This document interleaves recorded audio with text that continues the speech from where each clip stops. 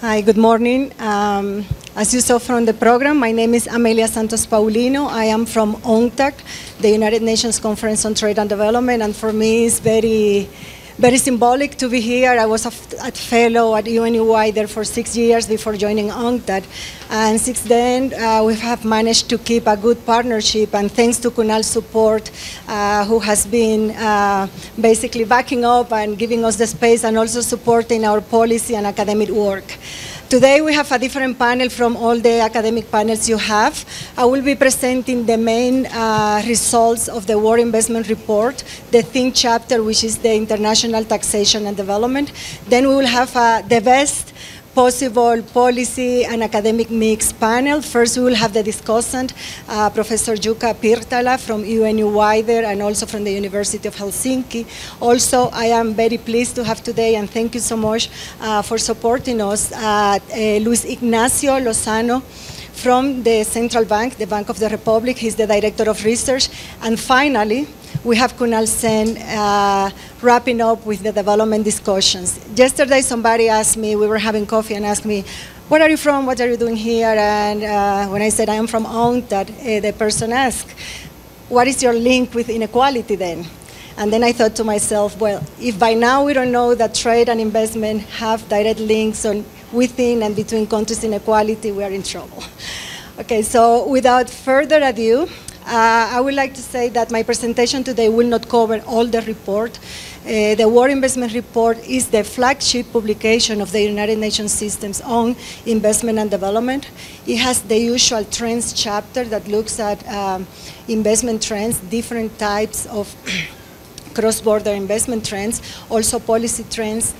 And since 2019, the United Nations General Assembly, through a resolution, designed UNCTAD to also analyze the impact of international investment, both upstream and downstream, on sustainable development.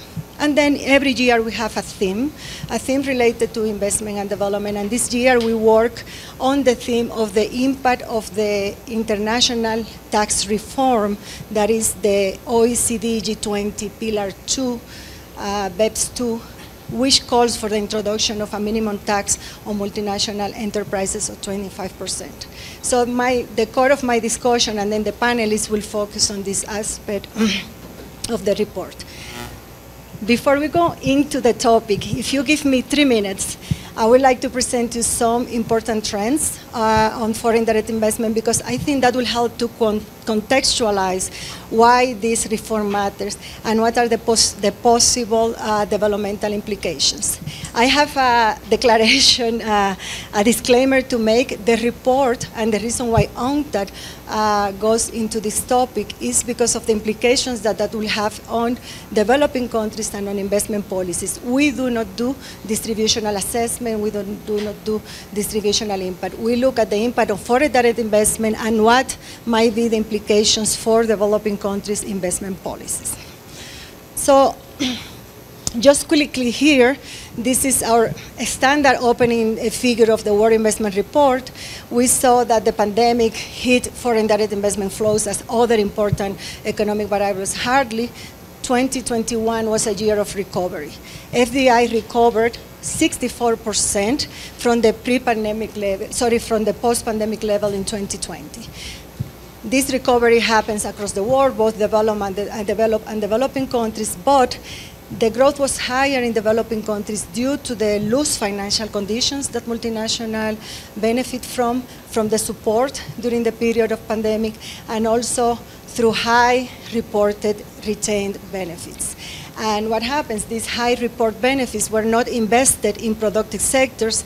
There was an increase in intra-firms financial transactions, mostly mergers and acquisitions. So yes, positive developments, but not necessarily it implied more productive investment for developing countries. Also, the global environment changed with the war in Ukraine.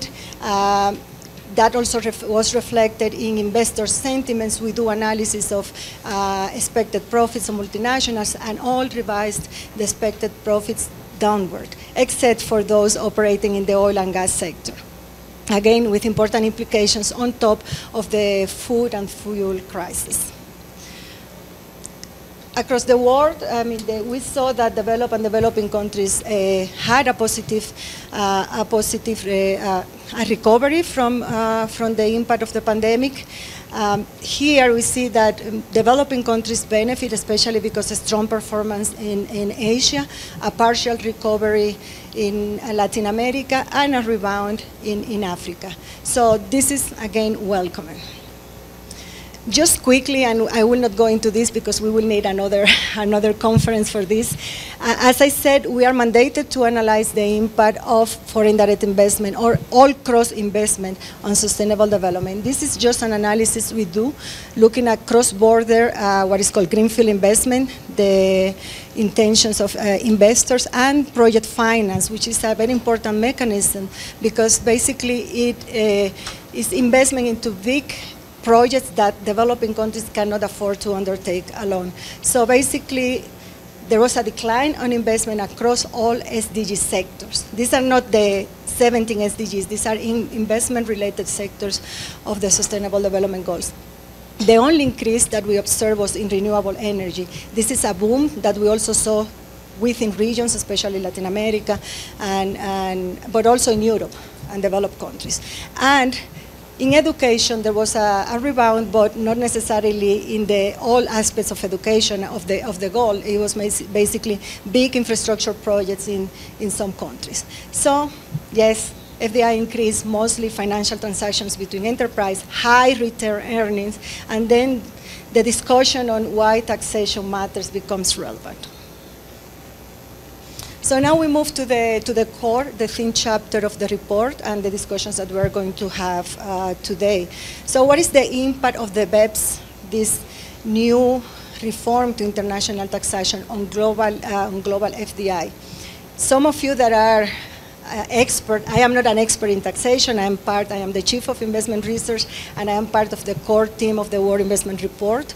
We had a team of experts working with us. We had Michael King, ex-IMF, and also from the Institute of Fiscal Studies in London. We had some experts from the Vienna Tax Institute. So it was a team of scholars working with us, doing this analysis. And again, our entry point is the impact of FDI and what will be the impact on policy. So just quickly, what do we need to worry? Why I am here at a development conference talking about the global minimum tax? There are three main aspects that we cover in the report. And yesterday we had a fantastic policy panel that touched on some issues related to the development impact. One, the reform is transformational. It will reshape the international investment landscape because it affects the larger multinationals which invest in developing countries through their foreign affiliates. Second, it is pervasive. It involves more FDI and countries than it seems. And finally, it is concrete, already signed. Implementation is expected for the end of 2023, 2024. Switzerland, the country where I am posted, already called for a referendum, but other countries that sign are a bit concerned about what it will imply for their fiscal promotion, for the tools for fiscal and for investment attraction.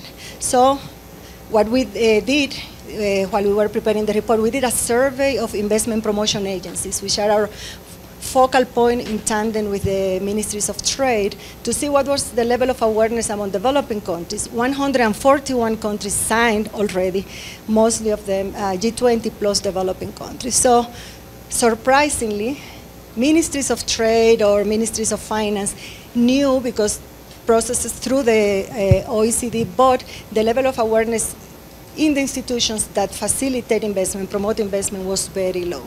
So that is an issue when we think about technical assistance, technical cooperation, and the level of preparedness of developing countries to implement this reform. And then the big question to the panel, especially to Kunal, what are the development implications? And we will come back to that. So as I said, we live in a global economy that is characterized by by Econ 101, by mobile capital, mobile trade. And in this world, we have to be realistic. Corporate tax policies can affect multiple aspects of the global investment. It affects the location, it affects the distribution, and also affects how countries design their tax system. So these are the aspects that we look into the report. So the core of this reform affects what is called large multinationals, defined not by the number of employment, but by the capital, the annual revenue. So the cutoff point was 750 million. This leaves small multinationals out of the scope of the reform.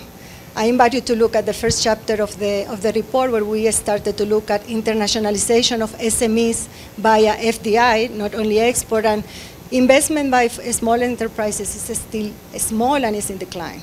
So this is mostly large MNEs investing in developing countries. Then the scope is 15%. There is potential downward pressure on new investment by multinationals after this comes into place. And then the issue for many countries is the special economic zones regime. Again, it was discussed last night, what it will imply for countries that depend on these special areas of production that relied on corporate tax incentives. So these are the issues that we look into the report. So in terms of I will not go into the technicality because it will take a long time, but the unit of analysis, what we analyze is the effective tax rate paid by foreign affiliates of large MNEs. And what we see that on average, effective tax rate is 19%, 6 points below the average statutory tax rate. So MNEs pay effectively less tax than what the country statutory tax rate implies, which comes into the discussion the issue of profit shifting. I mean, what happens is that this foreign affiliate, they don't reinvest their earnings, they shift the profits to offshore financial center back to the home country, or other mechanisms that might be in place. So we cannot be naive. I mean, we have to look beyond the statutory tax rate. We know that countries offer other fiscal incentives, especially those related to their corporate tax bill. Some of the things that we look at was the tax holidays, the deductions and credits, which sometimes are used and abused by multinationals to sort of and affect this effective rate. That's why this effective rate is lower. So what we did was we used country-by-country reporting. It's very, as we know, those that work with microdata, it's very difficult to find firm-level data, so we used country-by-country reporting data. And then we computed at the country level what is this effective tax rate, and then we did some grouping average for the sake of looking at developing country impact. Our analysis covers 208 countries, of which 53 are developed countries and 155 developing. And also we look at what we call offshore financial centers, because they are the ones that stand to lose when the reforms come in. I mean, this is what this reform is about, to avoid profit shifting and to redistribute this income into the host country. Easier said than done, as Yuka will be telling us later. So also something important that came out from our analysis is that differences in statutory rates remain one of the most important factors in explaining the variation in this effective tax rate. So we had to be very careful when we generalize, but we try to have a sort of clean analysis and try to normalize as much as possible for these variations. But in general, key message is that this statutory rate is way below the effective rate is way below than the statutory rates. Then, before we went into the analytical framework, we also tried to understand what is the corporate investment and the fiscal tools used. And as we can see here, most of the instruments are based on corporate income tax. Many of the countries rely on corporate income tax over the last decade, and that represents over 49% of all incentives granted to multinationals. So the bulk of the reform is this corporate income tax. There are other instruments that will have to become part of the financial incentive package once this reform comes into place, especially those related to royalties, innovation, and other non-financial incentives.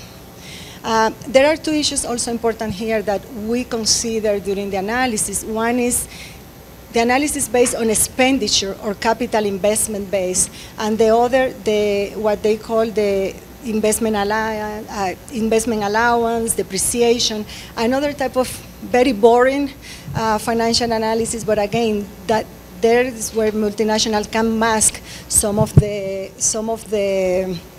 these profit shifting numbers. But all in all, the bulk of the reform falls into this CIT, this corporate income tax base. It doesn't matter if we look at capital, at losses, profit. At the end of the day, the impact will be significant. Just looking at the time. Then, I mean, this is sort of complement to what I said earlier. As I showed, the effective tax rates are lower than the statutory rates, and less, I mean, our main concern is developing countries, and here we can see that less than a third of developing economies report an average effective tax rate below 15%. So this is the rate that we are we are trying to see what will be the shifting mechanism of Pillar 2. So Pillar 2 is here. So we have that around 37% of countries, the share of developing countries with higher effective tax rate that will have to adjust to that reduced taxes is, we have between 37 and 20%. And again, this is an issue that will have to be put on the table when the Inclusive Framework Committee comes to the table and discuss how this is going to be implemented. So in this case, what we did also, this figure, what we tried to do was not to look just ratios of taxes paid, but also how they compare to the FDI stock in developing countries, because at the end of the day, this is the outcome that we are concerned about. Moving on, because I'm conscious of time. So here there are two aspects. One is what is going to be the impact on FDI, and then what is how it will impact the profit shifting, which is the main channel of concern. So again, we saw that there is a difference between developing and developed countries in terms of the effective tax rate, and we incorporate this profit shifting dynamic because basically this is what overstates the actual taxes paid. So in general, we see that the share of developing countries, as we saw before, with rates below 15%, if we look at what is the profit shifting increases. So basically, this is the part that we are concerned about. What is how is this profit shifting is going to be curved and is going to return to the countries.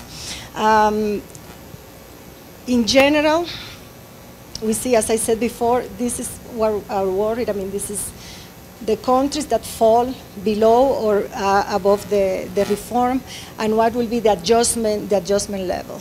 And when we look at the incentives granted, what we call this carve out, this is mostly the area of concern, especially countries that rely on special economic zones and so on. So when we consider this profit shifting, then this is the best distribution that we can have. So again, this is the core of the Pillar 2. These countries that pay these taxes and MNEs with these revenues. Okay, so what is the implication of all this? This is sort of summarize what we saw in the figures. So we see that MNEs pay more average increase in the corporate income tax on FDI globally lies between 15 and 20%. Latin America, the range is between 12 and 22%. And most of the increase in this will be due to the profit shifting mechanism. So this is what we want to tackle. 65% globally, and in Latin America, the profit shifting mechanism is 90%. And again, it's because the nature of most of the productive system. According to our analysis, the conservative range of the impact of FDI will be FDI during the period of adjustment will increase between 2 and 3%. This is on top of any structural or shocks, structural variables or shock that might be experimented. Then this will affect the locations decisions of M&Es. Now the competition will not be based on taxes. There will be other criteria, especially when it's called when it comes to investing in developing countries. There will be diversion from low to high tax countries, and we see that the tax rate differential will decrease between 15 and 30%. This differential between these two types of countries. And we expect that in terms of fiscal revenues, developing countries are expected to gain between 1.5 and 3% of FDI. And Latin America, this lies between 1 and 2%. So there will be an adjustment, negative adjustment through FDI, but possibly a positive through government revenues. We expect that government revenues are expected to increase. The analysis that according to our data, we see that the increase will be around 20% of corporate income tax, but developed economies will gain more, around 30% than developing countries. And of course, the idea is that offshore financial centers will lose.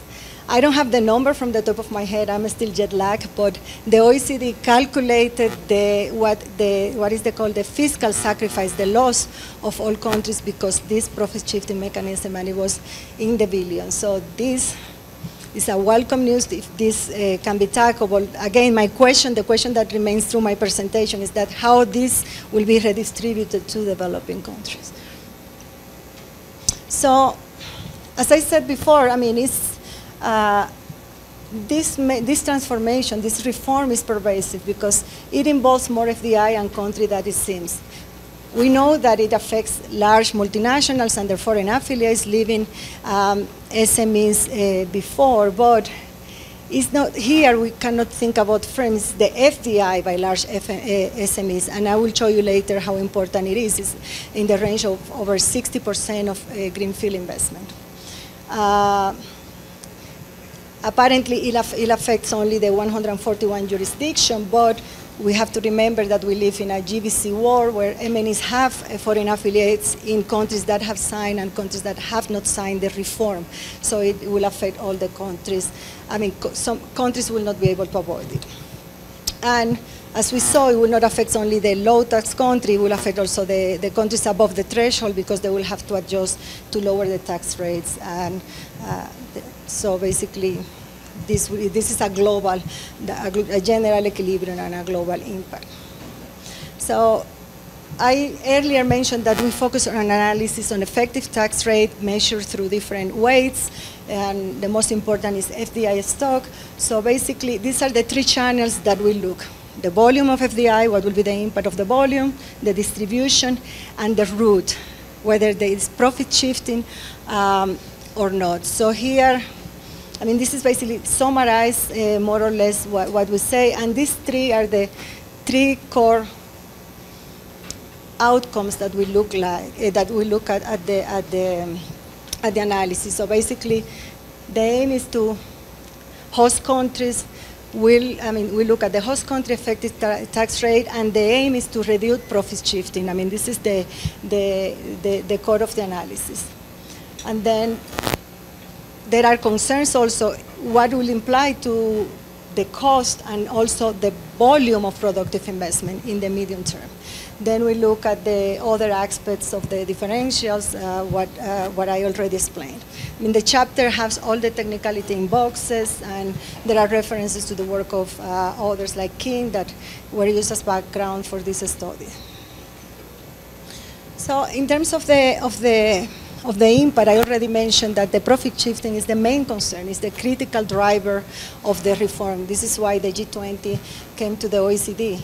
Some of us might remember that BEPS 1, the original BEPS, the aim was to tackle the digital M&Es because they have a footprint, completely different footprint than normal multinationals. Their development impact is zero, sometimes negative.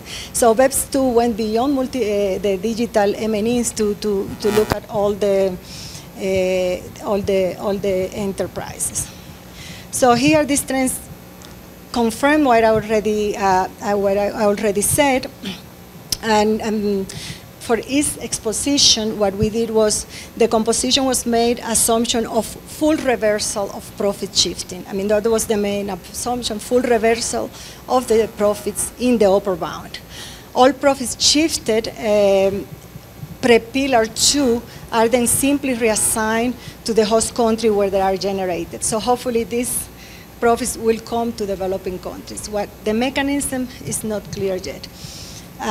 Again, we try to see how this is going to be applied, and again, we look at the importance of this mechanism. If you see in Africa, in all developing countries, 91%, Latin America, 96%, so this profit shifting mechanism is really an important issue for policymakers.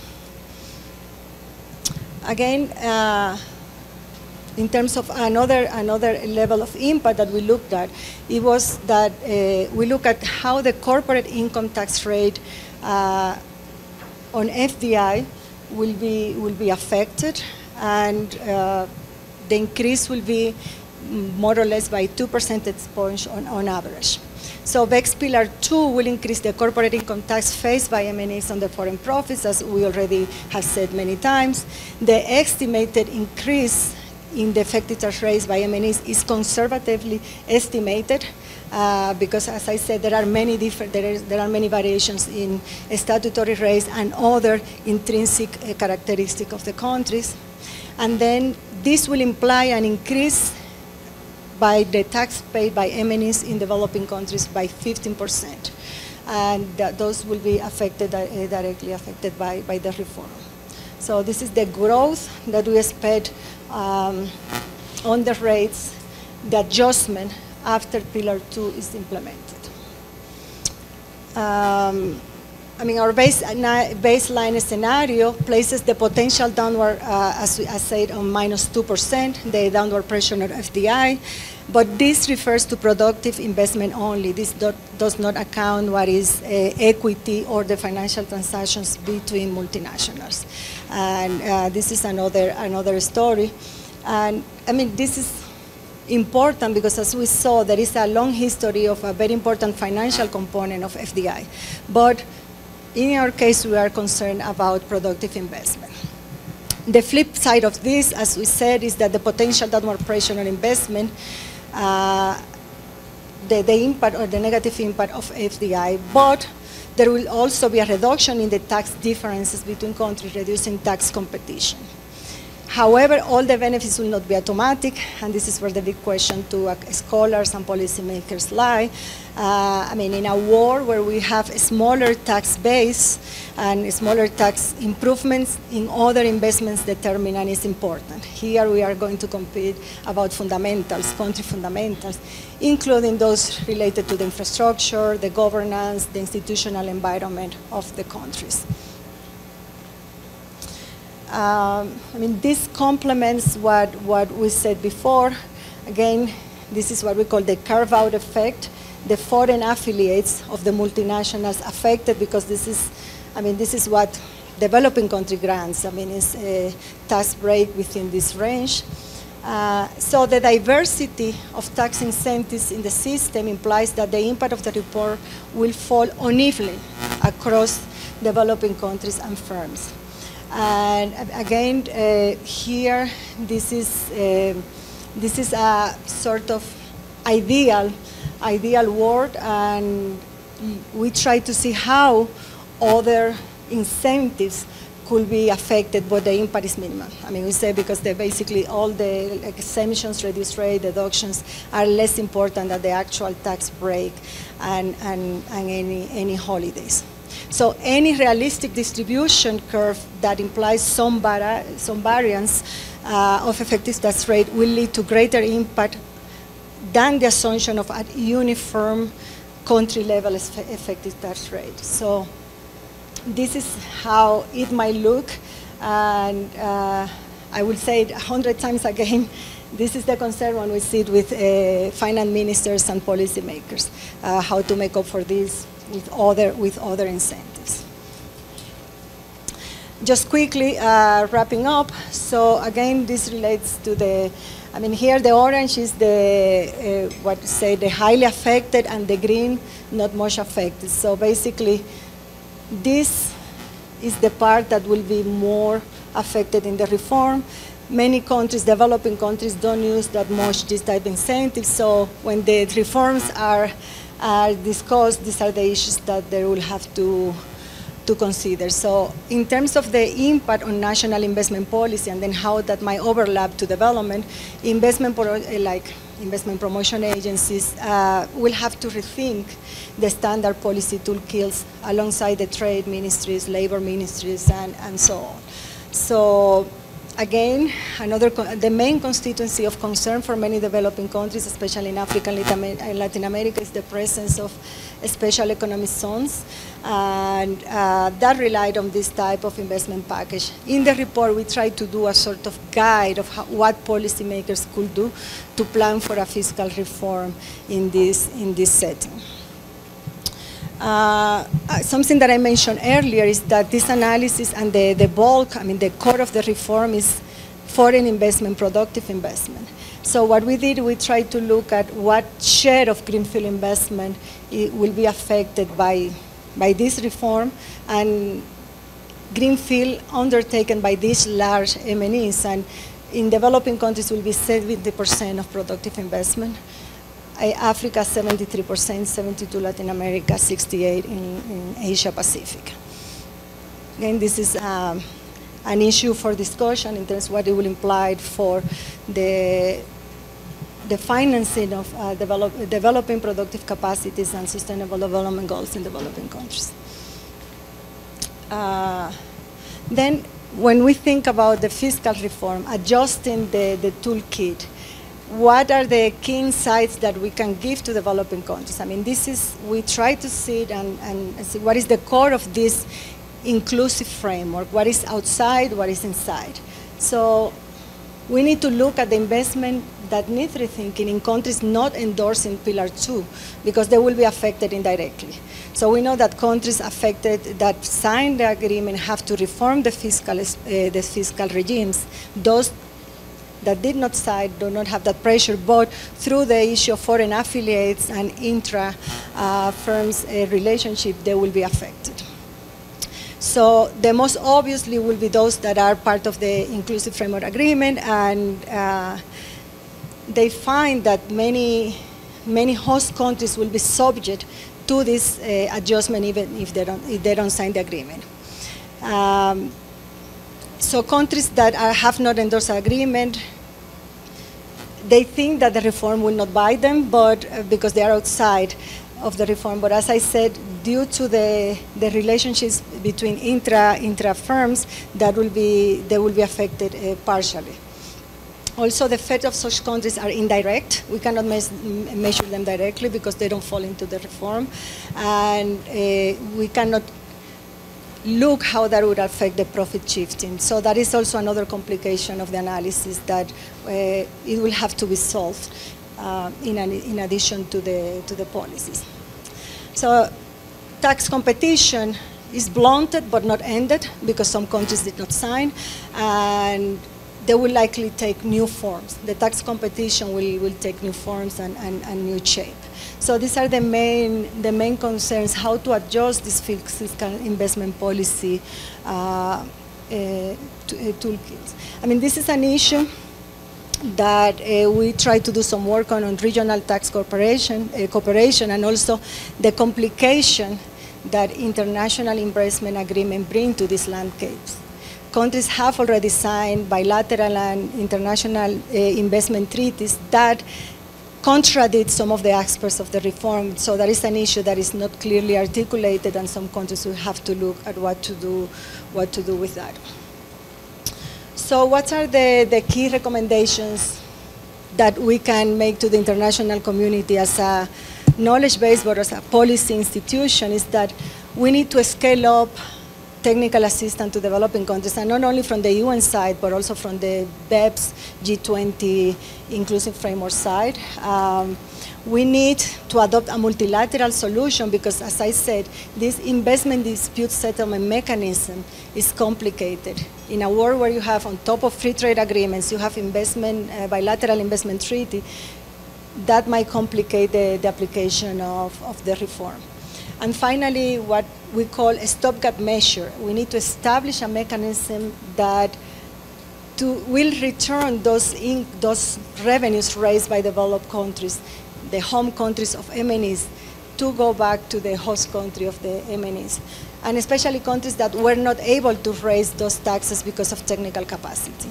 So this is a stopgap measure is also one of the issues that is under discussion in terms of the inclusive framework with the G20 and the OECD. So general message before we open the panel discussion. Both developed and developing economies are expected to benefit substantially for increased revenue collection. For developing countries, it will be more complicated. Offshore financial centers are stand to lose, especially a substantial part of the corporate income tax collected. And for smaller developing countries, which generally have lower statutory and effective tax rates, the application of this top-up tax could make a major difference in revenue collection. But again, we go back to the first point of the technical capacity to do this. So all in all, FDI, the impact will not be, the conservative will be a 2% decrease in FDI. The adjustment will be of income, will be between 15% and 30%. Developing countries stand to benefit, but developed countries, as we stand today, the status quo is that they will benefit more. And then the impact of development, this is the question that I pose to the panel now. With this, I stop. I come back with the discussion, and thank you very much for your attention.